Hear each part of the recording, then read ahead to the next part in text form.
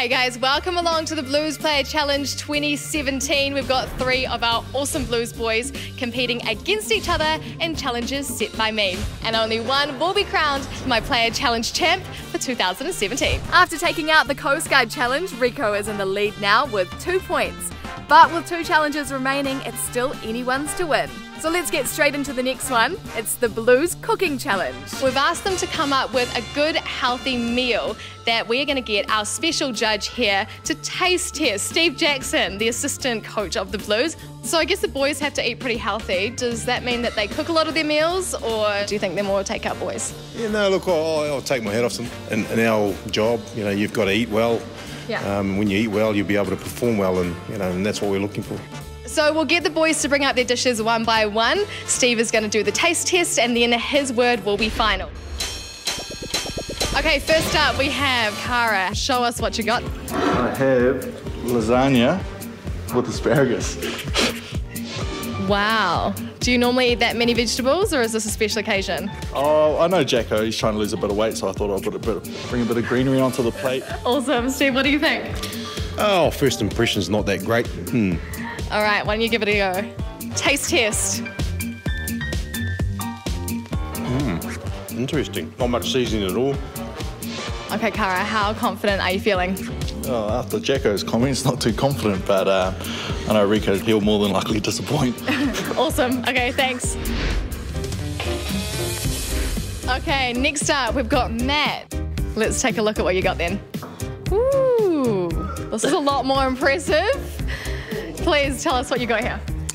Just got barbecue chicken breast, just a baked sweet potato, just at half because I know Jacko's watching his weight. Just a bit of steamed broccoli and asparagus and kale. So far, so good. Have a taste. How's that chicken when you cut into it? Looked a little dry. Yeah, it is a little bit dry. I'd probably use a thigh instead of a breast. Yeah. Just because you can't go wrong with a thigh because it's always nice and moist. What do you think about it? Yeah, I'll take his feedback on board, I guess, and obviously very experienced in the food game. Jacko is. Okay, last one up. We've got Rico. Show us what you got. Oh, wow. So tell us about this culinary masterpiece. It's banana, a secret spread, and then there's some lettuce in there. What are you thinking, Steve? I've never had a banana sandwich, so look, it's interesting. Yeah. All right, give it a whirl. Give it a taste test. Really? Yeah. I cooked the bread. Homemade bread? Homemade. Yeah, everything's homemade, everything you see there. Even the wow, looks store-bought. No, it's that good.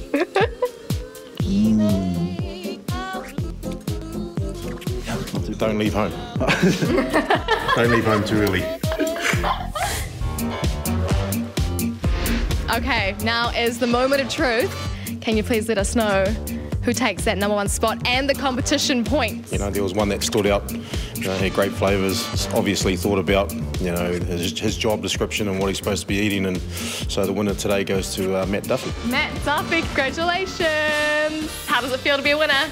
Nah, obviously very happy, very proud moment in my life, so yeah, it's good. So Matt has taken out the competition points for this round and is now tied with Rico with one final challenge to go. Look out for our final decider challenge coming soon to the NIB Facebook page. NIB, proud principal partner of the Blues.